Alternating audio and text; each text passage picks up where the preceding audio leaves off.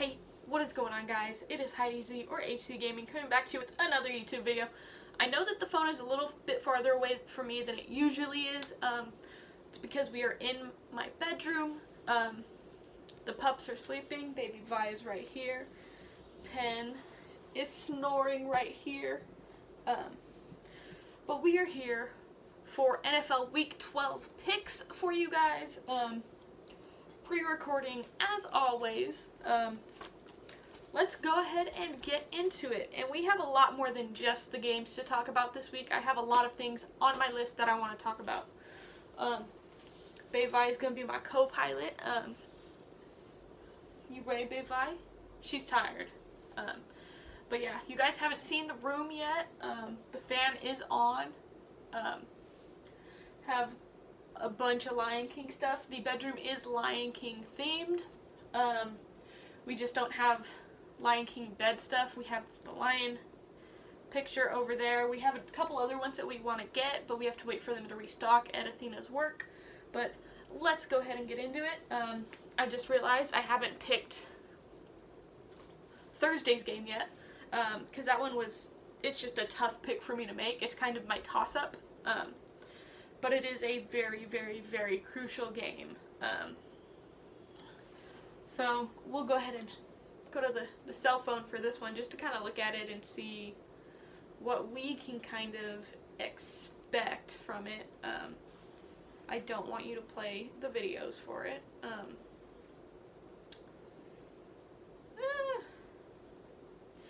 The Colts defense is pretty good, so that kind of balances out the fact that the Texans offense is good. But then again, the Texans defense is not that good, and the Colts offense is kind of mediocre. But they both have tremendous rushing games, apparently. So, you know, Colts are sitting at 4th with rushing, and the Texans are sitting at 5th. But I feel like overall this game is going to be a toss-up. Last time they met, the Colts did win. Granted, I'm pretty sure that last game they played, Andrew Luck was playing, if I remember correctly. Granted, Brissett's a great quarterback, but still, it's a crucial matchup. Crucial matchup for this game. And it's a huge toss-up for me, but my gut is telling me to go with the Texans, so that's who we're going to go ahead and pick for that. Moving on. I don't know why I always like to lean over when I talk to you guys about these games. But yeah. Next up for Sunday's games, we have, that first game was on Fox, by the way. We have on CBS the 6-4 Raiders versus the 3-7 Jets. This is a huge game for the Raiders. The Jets have a very, very good rushing defense, and, you know, Josh Jacobs is a very phenomenal runner. But that #1 run defense, we are going to be looking at some tough things here. But I think that we can go ahead and prevail, especially if they're trying so hard to stop our run. Our passing attack should be able to get out there and get us the W, so I'm picking the Raiders to win that game. And I say it's a very crucial game because we're sitting at 6-4 right now. The Chiefs are on a bye week right now. And the Chiefs' next game is against my Raiders. So if we win this game, we'll be tied with the Chiefs for the top spot in the AFC West. And then that makes next week's game even more crucial. So that's why we need to get a step ahead here, win this game, and then puts us in a better position to fight even harder next week. Moving on. Next game is on Fox. It's between the 8-2 Seahawks and the 5-5 Eagles. And I'm just going to say this right now. Philly would be way better if their wide receivers could catch. A lot of the games that I've watched this year, a lot of the highlights that I've watched, Philly just does not catch the ball. They do not. It's ridiculous. You can't have your quarterback throwing you dots, but you can't catch the damn ball. Like, it's ridiculous. So, you know, the Seahawks are a great team. You know, if Philly was a little bit healthier on defense, and if their offense could actually catch the ball, and, you know, they had some of their wide receivers who are injured right now in the lineup, they'd be all set to be a phenomenal team, but they don't, so I'm picking the Seahawks to win that matchup. Moving on, we have a game on Fox between the 3-6-1 Lions and the 1-9 Redskins, and I just want to talk about this. Dwayne Haskins is in his rookie year in the NFL. And what does he get? He's at the point right now, you know, even though it's his rookie year, the Redskins have Alex Smith, who is still injured, but he's still their technical starting quarterback. They ended up benching Case Keenum. Don't know if he got hurt, but they benched him. So Haskins could play. But I'm sorry, you can't put a good young quarterback behind an offensive line that just doesn't want to win. They don't want to play hard. I've seen a couple videos this year of Dwayne Haskins begging and pleading with his O-line, asking them what he needs to do to help them. And constantly, I see the same O-lineman that he's talking to laughing over and over and over again. And Dwayne Haskins, he knows he has a lot to prove. He's trying to help this 1-9 team win, at least muster up a couple other wins, so, you know, they don't put all the blame on him. Because, honestly, in the NFL, that is what we do. We put the blame on the quarterbacks, on the coaches. But sometimes it's not the head coach. Sometimes it's not the quarterback. Sometimes it's your lousy-ass offensive linemen who don't want to block for you and just want you to not even have a career because they don't even want to win. They're going out there, they're like, okay, I'm getting this paycheck. It doesn't matter if we win or lose. And that just tends to be the mentality when you have those teams that have those worst records. But it's like, you always play hard. That's uncalled for. But regardless, I'm not picking the Redskins to win because after I saw that, I've seen, you know, his offensive linemen just continually disrespect him. How are you going to help your team win games when you have offensive linemen who don't respect you? I don't care that he's younger than most of the offensive linemen or anything else. That's your quarterback. You respect him. He's trying to go out there. He's trying to help you win games.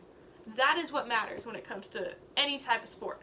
If you have somebody who's going out there putting their body on the line week in and week out for you, trying to help you win games, and you're not helping him and you're putting his body on the line even more, that is uncalled for. But regardless of that, I'm picking the Lions to go ahead and win this one, even though they do have Matt Stafford, who is still out, I believe, with that injury. Just that O-line, how are you going to win without having your O-line block for your quarterback? It's just not acceptable.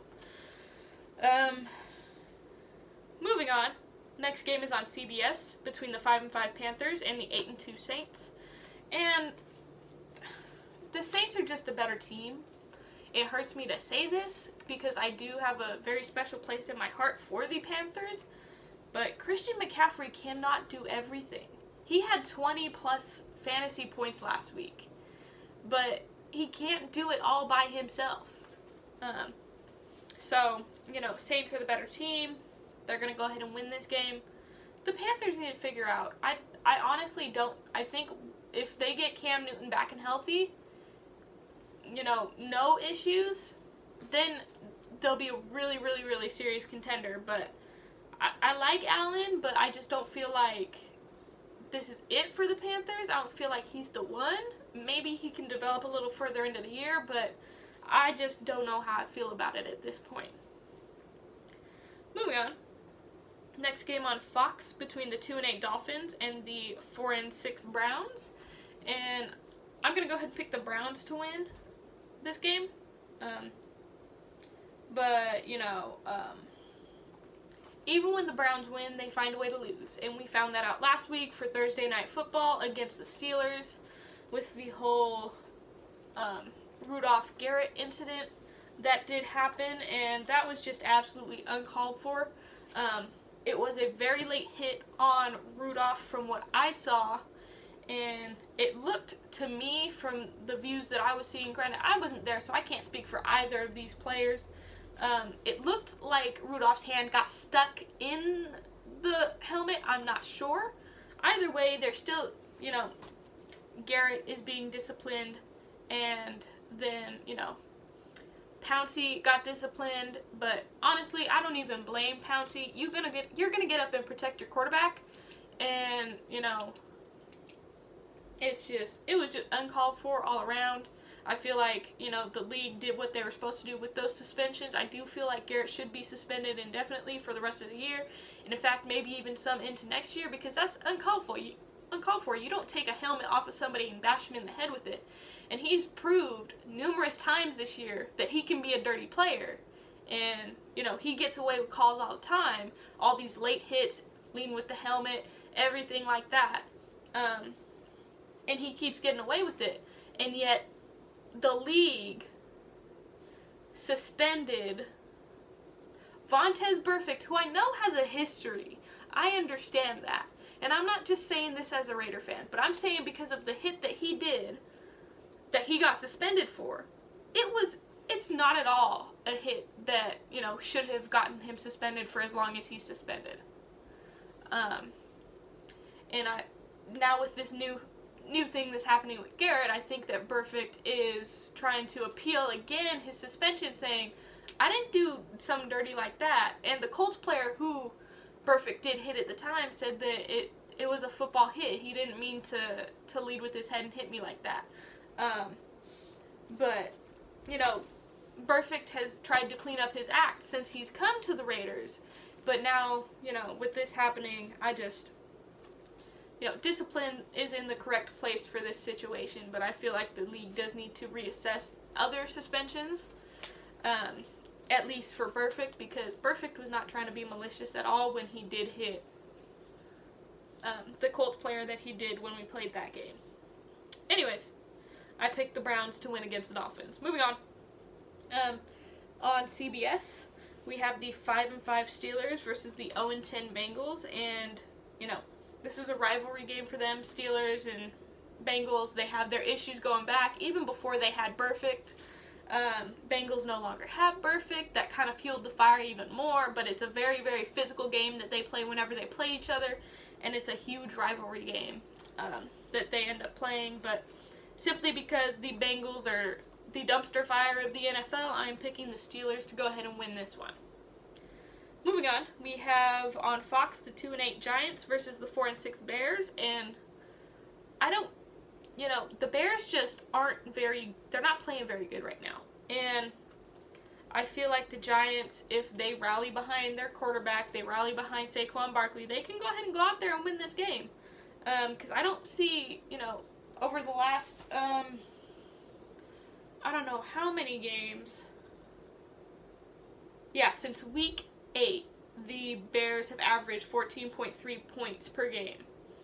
And that's the third fewest in the NFL. So, you know, if the Giants can keep the Bears from scoring, which Trubisky does pretty well on his own, I see the Giants winning this one, so that's why I went ahead and picked them. Moving on. On CBS, we have the 3-7 Broncos versus the 7-3 Bills. And I just don't feel like the Broncos are that good of a team, so I'm going to go ahead and pick the Bills to go ahead and go out there and win this game. Moving on, we have a game on Fox between the 3-7 Buccaneers and the 3-7 Falcons. And I feel like the Falcons are going to go ahead and outlast the Bucs this game and go ahead and win. Because the Falcons the last couple weeks have won some pretty tough matchups. Which, you know, I feel like was good for them. So, I'm picking them to go ahead and win this game. Moving on. On CBS, we have the 4-6 Jaguars and the 5-5 Titans. And I just feel like the Jags should not have taken out Minshew Mania. I feel like Gardner Minshew should still be in there playing. I know that Nick Foles was their starting quarterback and he came back from injury, but I feel like he's doing just fine. But I just feel like the Titans are going to go ahead and go out there and beat the Jaguars. Moving on. On Fox, we have the 6-4 Cowboys versus the 9-1 Patriots, and the Patriots are going to win. I know their offense hasn't been as great the last couple weeks, but I feel like they're going to go ahead and go out there and win, unless the Cowboys have an absolutely phenomenal game and just decide to blow out the Patriots, which that's definitely something that could happen. I just don't see it happening. But if they get Amari Cooper, they get Michael Gallup, Ezekiel Elliott, Dak Prescott firing on all cylinders, I feel like they could go ahead and go out there and get the W, but I'm picking the Patriots to win because that is what my gut is telling me to do. So yeah. Moving on. Game on NBC. It's the Sunday night football games between the 8-2 Packers and the 9-1 49ers. The 49ers are just a better team. The Packers don't have that good of a defense in my opinion. So I'm picking the 49ers to win that one. There's not really much science that goes into it. I know that the 49ers have been battling some injuries. They're hoping to have Kittle back this weekend. And if they do, that would just weigh so much more in their favor. But at this point, I'm not sure if he's playing. They said he's going to be more of a game time decision again. So hopefully it all works out in their favor. But I feel like the 49ers are still going to go out there and win this one. Moving on to Monday night. We have the 8-2 Ravens versus the 6-4 Rams. And I feel like Lamar Jackson is going to go ahead and go out there and light up the Rams defense. He's going to dot them up. He's going to absolutely light them up. And they're not going to know what to do with him. So, I feel like the Ravens are going to go ahead and win that game. But, you know, when you think about the mobile quarterback thing in the NFL and everything like that, Lamar Jackson has an absolutely phenomenal arm. Absolutely phenomenal. But he's also a great runner. So, I feel like if any team can really assess and beat a team that has a mobile quarterback, it's going to be one of those teams in the NFC West. Because in the NFC West, you play against Russell Wilson. And now, down in Arizona, they have Kyler Murray. Both of them can be mobile quarterbacks, great arms, kind of very, very similar to Lamar Jackson. Lamar Jackson's just a little bit taller than Russell Wilson and Kyler Murray. But, you know, if any team could really, you know, assess that, it would be one of those NFC West teams that do go up against mobile quarterbacks twice. It's more like 4 times a year with the different teams that have mobile quarterbacks. And sometimes even more often depending on what other teams they play. But I feel like, you know, the Rams could have a chance there, but I don't see the Ravens letting up on the gas pedal. I feel like they're just going to go full throttle and just decimate them. So, yeah. My games of the week, I picked the Colts versus the Texans because there's so much on the line there with that game. And also the Packers versus the 49ers because, again, there is a lot on the line with that game.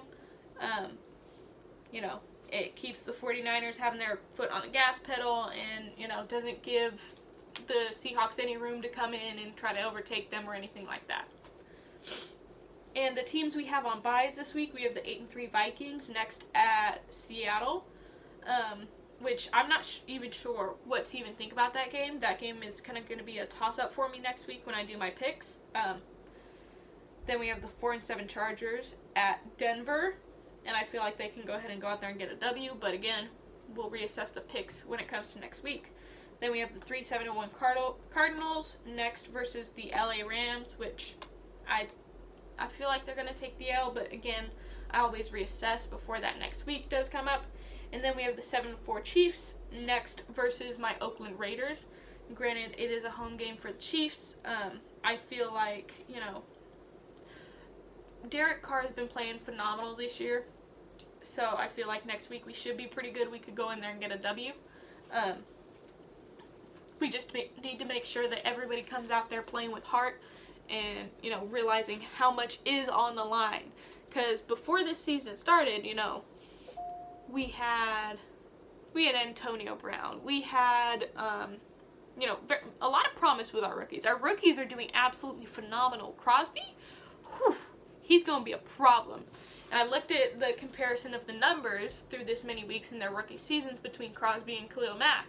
And I feel like we found our replacement. Absolutely phenomenal player. He's super, super humble. Great guy. You know, all about the team, all about, you know, helping the Raiders win and becoming a part of that culture that we have in Oakland is very, very important, and that's something that I feel like all of our rookies have kind of embodied since coming into the league. Josh Jacobs, he's absolutely phenomenal. Hunter Renfrow. It's just, we got a good squad. They just need to go in there next week when we play the Chiefs and have some heart and desire to really win that game, because we could be atop the AFC West depending on what happens next week and depending on what happens this week. So there are a couple tiles that need to fall into place for us to be able to overtake. But, you know, even if we don't win today and we win next week, then we'd be tied for first in the AFC West. But yeah, so yeah, that's it for this week, you guys. I think that would make us tied. Yeah, it would. Yeah, because if we win this week, we'll be 7-4, or if we don't, we'll be 6-5, and then we go next week, play them. If we win, then we'll be 7-5, and they'll be 7-5, so we'd be tied. But yeah, so that's it for this video, you guys. I hope you enjoyed it. I hope you enjoyed the bedroom. I actually really like the lighting right here. I know my glasses do tend to get a little bit of that reflection, so I do try to look down a little bit more. But yeah, go ahead and hit that like button if you enjoyed this video. Go ahead and comment down below. Give me some of your picks for this week, what you think is going to happen, anything like that. Go ahead and hit that subscribe button if you're new to my channel and you enjoy my content. We do daily uploads, so go ahead and hit that bell notification as well. Join the Zoom Nation, become a Zoomian. You want a little bit more background on that, go ahead and check out our website down below. I also have started linking the Silverkeep, the Mystery of Silverkeep playlist down in the description as well, so if you want to go back and check that out, you could most definitely do that. But yeah, thank you guys so much for watching this video, and as always, you guys, much love and peace.